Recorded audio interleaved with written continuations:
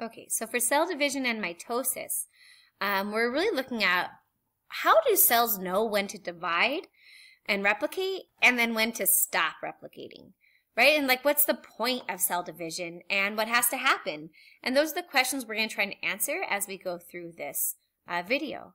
So we start with the cell, and that cell has to divide into two cells. So when we think about like all the stuff that has to happen to get one cell into two identical daughter cells, we need to copy organelles, we need to increase the cytoplasm, we need to make sure our DNA is copied and then divided in half. There's so much that has to happen in order for cells to divide properly into two daughter cells. And this is going to rely on lots of both internal and external signals and communication on the cell's part. So we're going to start here with one parent cell, and when we look at this parent cell, we see here that it has 3 chromosomes. So this is for simplicity. In humans, we would have 46 of these chromosomes. Now remember that we have linear chromosomes, whereas prokaryotes have circular chromosomes, or one circular chromosome. So I'm just going to put this parent cell up here at the top to refresh our memory and have like a reference to remember what the original cell looked like. So in order to get this cell here into two daughter cells that are identical, one thing that has to happen is we have to copy the DNA. So this is where, when we learned about DNA replication with the enzymes DNA polymerase III, ligase, primase, Okazaki fragments, leading strands, lagging strands, when we learned about how DNA replicates, this right here is the Y. So when we talk about separating our two strands of DNA, and then one being built continuously in the leading, one is the lagging, these are our two strands that now are here. So here we have our identical copies of our DNA. And so this right here has two strands of DNA hooked together. And then eventually, though, we're going to divide those copies during M phase of the cell cycle, and we're going to get two daughter cells. And when you look at these daughter cells here and here, you can see that they are identical to that parent cell that we started with. All right, so in order to divide, you need to make more DNA first so that each daughter cell has an identical copy of that. Now these, when we talk about cell division here and we're talking about two daughter cells that are identical, this is going to be how the cells in our body are made. These are all body cells except for your gametes, except for your sperm and your egg. So we call these body cells somatic. Sorry, let's see how I do. So these are going to be somatic cells, which are our body cells. And somatic cells are made by the process of mitosis. And this requires an awesome cytoskeleton all working together to make this happen. So cell division, what we're making is box 1. Okay, so before we can learn the steps of cell division, there's a critically important part, and that's understanding more about our chromosomes. Now, if you remember from our unit on eukaryotic gene regulation, we learned that our DNA is wrapped around histone proteins. So here, this is kind of a pretty picture. You can see the DNA is red and the histone proteins are green. And if we think about how the heck we can actually get 6 feet or 2 meters of DNA to fit into every single nucleus in our body, it's simply because we wrap it around these histone proteins to make it very highly condensed. Okay, so when we look at our chromosomes, now we usually see it as like an X shape, but in reality, here is one linear chromosome. And before we can divide it, we're actually going to make a, here you can see how it's highly coiled, but we're going to make an actual copy of it. So this right here is one sister chromosome, or I'm sorry, this is one chromosome. And so you can see here, I like this picture because it is showing, right here, you can see how it's showing the, like the messiness of DNA, how it's like really crammed together. So here I have a picture of one unduplicated chromosome.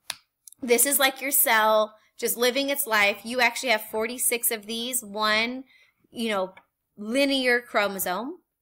And then right before a cell is going to divide, it's going to have to make a copy of that DNA. So when we see this X shape, what we're seeing here is a, is going to be your, this is only going to show up right before a cell divides. So here I have my kids to help me elaborate this. So here in the middle of the duplicated chromosome, it's held together by a centromere. And then here we have sister chromatids. So here is Rocco and Max. Come here, guys. So here, Max is going to go first. Go ahead and teach them, Max. So, you start out with? This is one chromosome.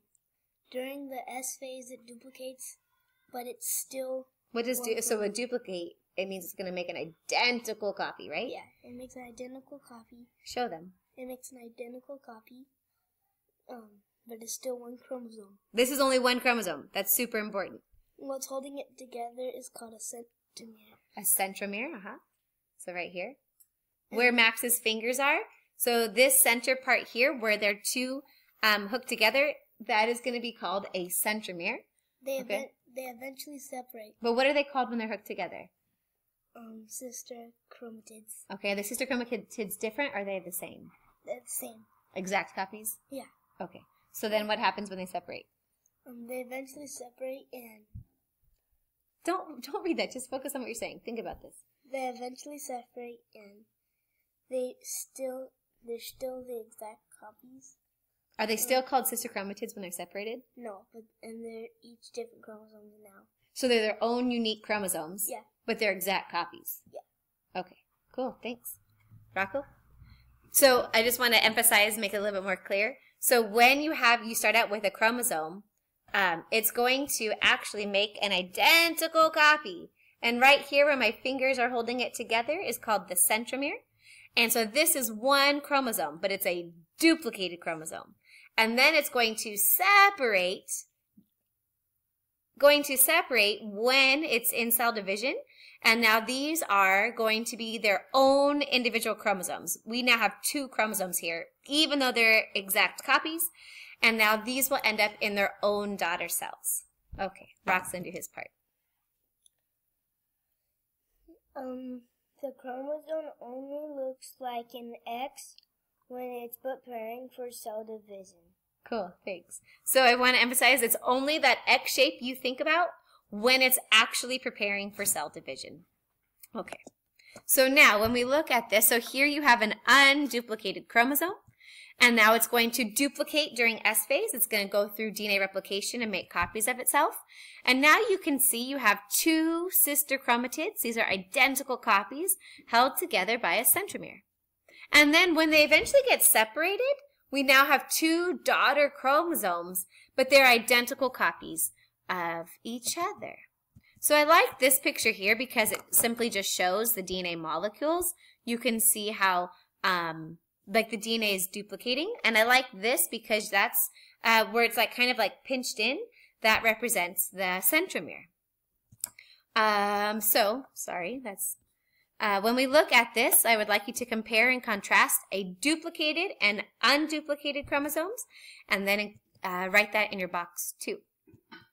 So now when we look at the cell cycle is made of, well, in reality, you can break it down into a couple different parts, but we're going to focus on, so you have this, if you think of it like a pie, this area is called the M phase, and then all of the rest, everything else is called interphase. So you can see here is interphase. Now interphase, so here's M. Interphase are these three made of G1, S, and G2. Now in G1, this is where the cell is living its life, growing, making proteins, etc. Now a cell can exist in G1 for a while, and if it's a cell that isn't going to divide, like a muscle cell or a brain cell, well then it like exits the cell cycle and it enters into an area or a phase called G0, which basically means it's not ever going to divide. Now some cells can enter into G0 and then get called back, which means like your liver cells generally don't divide. However, if there's damage to your liver, it can pull cells out of G0 and enter them back into the cell cycle. So right here, there's like a division between G1, which is like growth phase 1 or gap 1, and then you have S phase. So there's like a checkpoint. And if a cell actually goes past that G1 oh, it's a happy face. If it actually passes that G1 checkpoint, it's going to divide because S phase literally stands for synthesis, making more chromosomes. And that's where this part comes into play. So when it makes, so you start out with a chromosome, when it makes a copy, it literally is making a duplicate. Oops, mutation. And so with this, in S phase, the number of chromosomes in like humans would still technically be 48. There's still 48, oh my gosh, 46. What the heck? 46 chromosomes. However, you have twice as much DNA. So while this is still one chromosome, there's twice as much DNA because it's replicated. Then when it goes into G2, it's still like this. And then it goes into M phase. And when the cell's dividing, that's where, they're going to get separated. Okay, and pulled apart to opposite ends of the cell. This is just a colorful one. I really like this because it showed you duplicated and unduplicated chromosomes. All right, so in our G1, we have the cell carries out its function and in some cases grows. In S phase, the DNA is going to replicate. The chromosomes are going to duplicate. And then we have G2, where the cell is going to grow and prepare for mitosis and cytokinesis. And then we have M phase. So let's go ahead and summarize the different parts of the cell cycle in your box number 3. And then we have M phase. Now, M phase is made up of two parts, mitosis and cytokinesis. So with M phase, it looks like this. You have a cell that's in G1, S or G2. Now, during S phase, the DNA is going to duplicate, and then it's going to condense down into chromosomes. Nope, it's already chromosomes. Condense down into that characteristic X shape that you see. And then the chromosomes move to the middle of the cell. Then they're going to get separated. Then the cytoplasm is going to start to fold in. And so at this point here, when our nucleus has actually divided, that is technically the end of mitosis. So mitosis is just the division of the nucleus. But that next part where we actually divide it into two cells is called cytokinesis. So cytokinesis is the actual division of the cytoplasm. Mitosis and cytokinesis both make up M phase. All right, so that's your box 4. So now here we go, a pretty picture. So here we have a cell in interphase in G1, and now the cell's growing. Now it's in S phase, duplicating its DNA. Now in G2, the cell is larger. Now we're going to enter into M phase.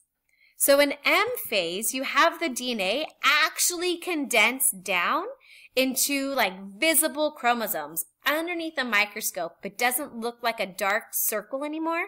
Now you can literally see X-shaped chromosomes in the nucleus. Then the nuclear envelope is going to begin to break down. Oops, sorry. Here we have something called a centrosome. And the centrosome is more like a region of the cell. You have two of them made, and they have centrioles. And the centrosome is going to move to the opposite side of the cell eventually. But here, what we just saw is that nuclear envelope, that lipid bilayer around the nucleus is going to divide, and is going to break down.